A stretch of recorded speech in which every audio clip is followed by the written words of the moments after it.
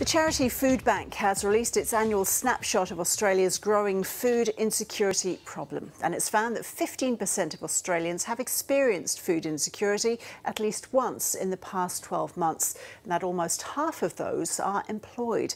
Here's Brianna Casey, who's CEO of Foodbank Australia. Brianna, thanks for coming in. So how does that 15% then compare to previous years? Has it gone up?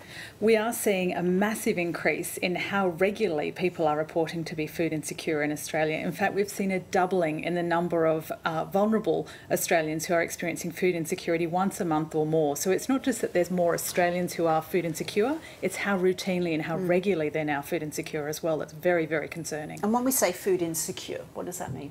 Well, it's different to hunger. I've got two boys. They tell me they're hungry all the time. They're not food insecure. We're talking about Australians who, for one reason or another, don't have the means by which to put a meal on the table. They don't have secure access to nutritious food and enough of it. So these are people who are everyday Australians, just like you and I, who are going through a crisis in their life. It's generally a temporary crisis. It might be as simple as someone in their family having an unexpected medical incident that takes them out of the workforce. It might be the car breaking down on the way to work. It is everyday things that are happening when we're living mortgage payment to mortgage payment, rental payment to rental payment. It doesn't take much to tip someone into food insecurity, and all of a sudden food becomes a discretionary item. And 48% of those facing food insecurity have a job. Is that a change? It is. I think when we think about food insecurity, we often think about countries overseas, away from Australia as the lucky country. We also think about homeless people living on the streets. They are indeed food insecure, but so too are people living on your street. They're mums and dads, they're the elderly, retirees,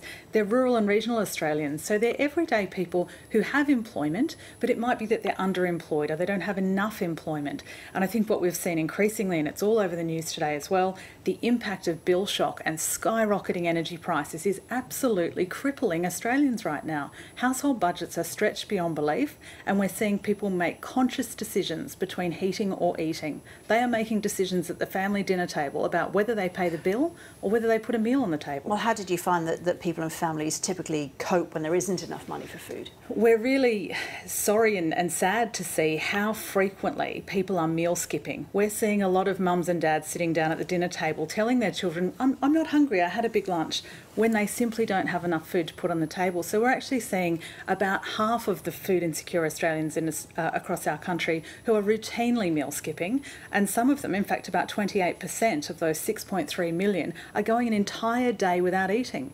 And when we think about the fact that more than a quarter of the people that we assist through Foodbank charities with food relief are children, and we think about the long-term impacts for those kids going to school with empty tummies, not fueling their bodies to allow them to learn and play and laugh and socialise with their friends, we're talking about a very significant problem. So when a family or an individual comes to you, Foodbank Australia, for help, what can you do for them? We are responsible for assisting about 652,000 people every month, and just last year alone we distributed 63 million meals. So we essentially act as a giant kitchen pantry to the welfare sector. So there's about 2,500 charities, and they're big name charities like Salvos, Vinnie's, Anglicare, St Vincent de Paul, right down to local soup vans. We act as the kitchen pantry for them, so if someone's in crisis, it might be a woman escaping domestic violence, it might be someone who has fallen on some tough times, they go to that charity, they secure food through Foodbank, and we're able to assist them. The challenge we have right now is because there are so many challenges facing Australians, from those skyrocketing energy prices, costs of living, housing affordability, demand is actually outstripping supply. So we've got about 65,000 people a month who are being turned away by our charities because we can't give them enough food, and that's a huge problem for us. And do you find that most people do ask for help when they need it? No, unfortunately not. We know that about 15% of Australians are actually food insecure, but only about 2 million of them are seeking food relief. So there's about 2 million Australians out there who are just scraping by and doing what they can without asking for help. And the challenge for us is finding those people and letting them know there shouldn't be a stigma attached to being food insecure. This is happening to everyday Australians just like you. It is not shameful, it is not bad, it is not wrong to ask for assistance. So we want to make sure we've got enough food to provide to these people, and it's one of the reasons that we are asking government to invest more heavily in support services and really essential programs like school breakfast programs so that these kids can go off to school with full tummies and look at the benefits that that's going to deliver them. And finally, what age group then does food insecurity most affect? everyone at the moment, but we're certainly seeing young Australians and millennials in particular overrepresented, but we're also seeing rural and regional Australians overrepresented. So those in farming country and country areas are really struggling right now as well. But it's kids, it's the elderly, it's a bit of everyone.